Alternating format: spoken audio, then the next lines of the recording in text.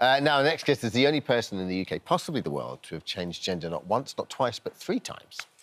Born Sam Hashimi, the divorced father of 2, underwent gender reassignment surgery at age 37 in 1997 and became known as Samantha Kane. After 7 years as Samantha in 2004, she made the decision to transition back into a man and began identifying as Charles Kane. But her happiness was short-lived, and in 2018 she became Samantha once again after undergoing her 3rd round of gender reassignment surgery. Samantha says she's now finally comfortable in her own skin and joins us in the studio to tell us her story. Oh, welcome. Thank you for joining us, Samantha. Thank you for having me.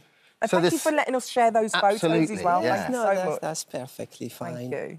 So, and we might add your correct title, a new version of Samantha Kane is Lady of the Manor now, is this correct? Well, Lady Samantha Kane of Carbisdale Castle. Quite right too, absolutely. And so you just bought a castle? Well, yes, I bought a castle. I mean, well, in Scotland, if you own a... Look at that. An estate or a castle, well, you are then a lady or a laird of I that love castle. that. What's your title again? Samantha? Lady Samantha Kane of Carbisdale Castle. Oh, Carbisdale Castle. It sounds very Game of Thrones, doesn't it? I love it. Yes. I want to be I want to buy a lady. castle. Yeah, So lovely to meet you. Thank you. We would love to hear your story. Can we go back to the beginning and tell me about the initial transition? well, I mean... I thought you were talking about the castle. We're through the castle now, don't worry. Yes. Well, basically, when I was born in those days, in the 1960s in the Middle East, it was difficult. If you're ambiguous about your gender, they normally get you to be a boy because the boy is the preferred gender, as it were, and they keep suppressing any femininity out of me, really, and until I came to the UK, and then I kind of, even in the UK, when I came here in the 1970s, was very far and few between.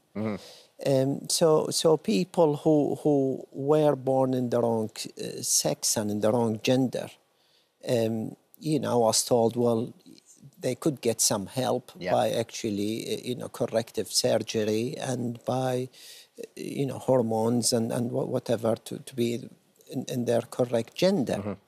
And but then I was quite a successful businessman and a father, and I was kind of really, I couldn't leave, the business world, as it were. And then change gender back in the 70s and the 80s. But eventually I did so. And did that take a while? Did you speak to your family about that? Was it a difficult conversation to have, and were you resolute then that this is what you wanted to do? Well, I mean, it's a situation where, to be honest, it's just I had no choice. I don't think anybody kind of, I hated being a transgender person. In fact, I really don't want to be remembered as a transgender person. I wanted to remember as the lady who renovated and done Carbisdale Castle.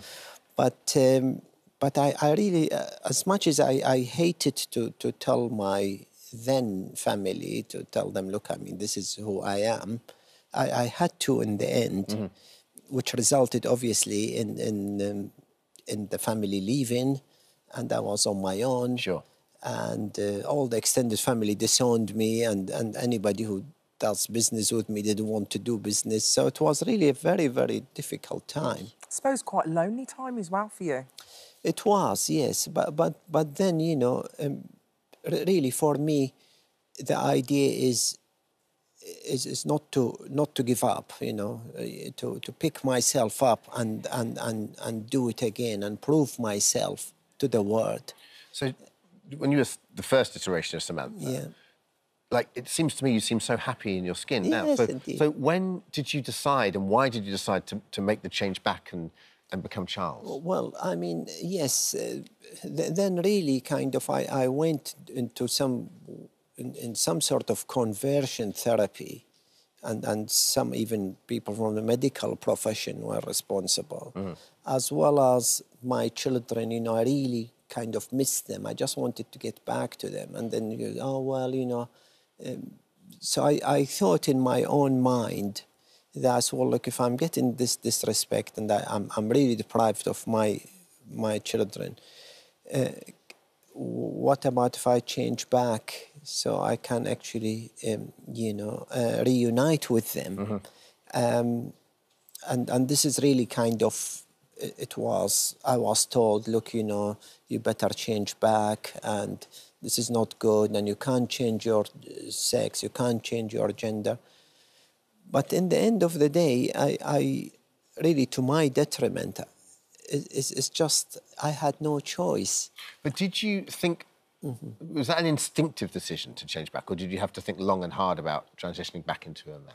Well, no, I mean, I was kind of, I suppose I acknowledged defeat at some stage. I said, well, look, I'll change back. Do you know what, Samantha? I love this story because you actually changed back to Charles because of love for your children. This is just a story of love, really. You loved your children so much. Absolutely. So you reverted back because you needed to be part of their lives. This is a really beautiful needed story. to be part from their life. And I always, was told they were embarrassed by me. And I thought, well, I mean, maybe it's unfair to them. Maybe what I'm doing is really kind of asking too much of them to expect their father as a woman.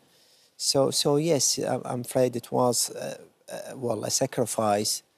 But I just couldn't do it, I'm afraid. How long did you spend as a man the second time? I know we've said Well, yeah, the second time, I think between 2004 to 2018. Long time.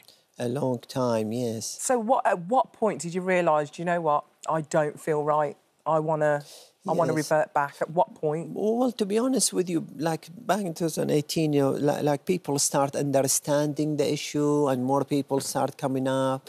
And even women, they were kind of more celebrated and really all the equality issues were well established. And then I did have a word with my son at the time, and he said, you know what, if you shouldn't have done that. If that's what make you happy, that's so lovely. You should really, be whatever making you happy effectively. So, do you mind me asking, are you your relationship with your children? Well, I mean, you see, with my children, I mean, the bond unfortunately broken long time ago. So they actually adult and they grew up not really knowing me much. So they have their own lives and I have my own life and that stuff like. That's how we are at the moment. And what about Samantha? Is she here to stay now? Definitely Samantha here to stay. I mean, I kind of, I read about like this Victorian lady, the lady who they built the castle for, the Duchess of Sutherland. And she was a Victorian lady who against all odds, went and built a castle and said, I'm here to stay. There she is, Lady Mary there. Yes, so I thought, well, this is me really, because against all odds, I wanted to prove to the world that I'm here to stay.